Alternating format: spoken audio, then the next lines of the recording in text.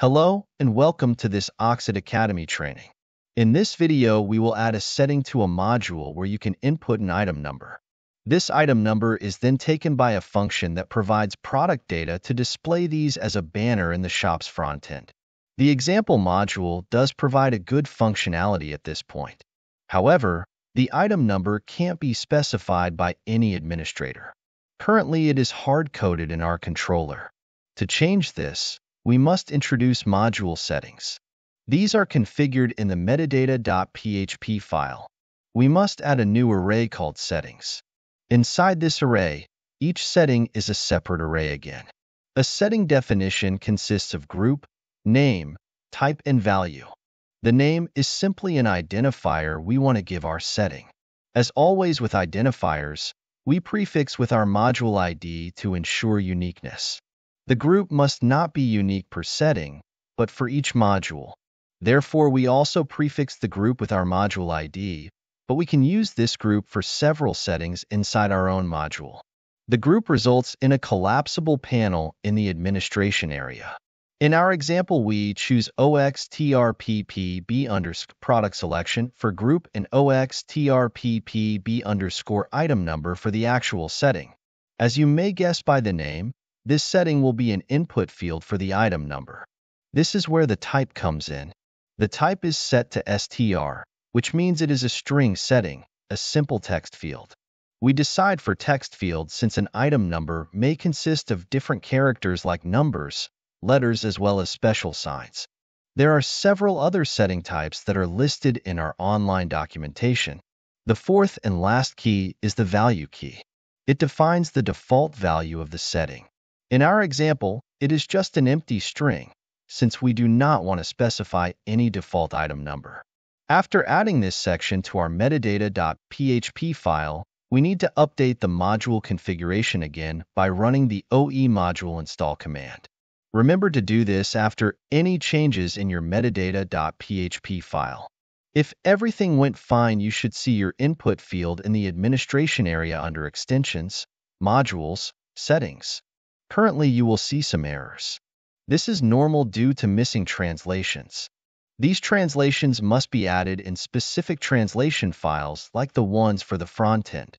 This time we add translations for the administration area, which requires us to put the language directories EN and DE into the theme directory inside the views directory. So in our case, it is views/admin_twig/en, and same for other languages. For the file name, you have two options. You can use the _lang.php naming, or you can use the file name module_options.php. While the later one is specifically for module settings, the first one is for any other translation in the administration area and follows the same structure as the front-end translations. The file must end with _lang.php and is usually prefixed with the module ID followed by the keyword admin and the language abbreviation. Since we are talking about module settings, we will use the file module_options.php. Inside this file, you need to add the translations consisting of the identifier as array key and the actual translation as array value. The identifier for setting translations is a combination of mandatory prefixes and the settings identifier defined in the metadata.php.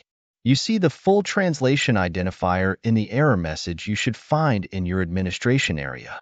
The setting itself has the prefix shop_module, while the group uses prefix shop module group. You can also add a help text with help shop module. The text you provide for this will be hidden in a small info window that is opened by a click on the little question mark button displayed behind the setting. As soon as you added translations for all languages, usually you need to reactivate the module again to see the correct translations in the administration area. If this does not help, try to clear your cache. If everything went fine, you will have a good display of your setting with understandable descriptions. Now it's time to finally use the setting in our source code. Settings are read and written by the module setting service.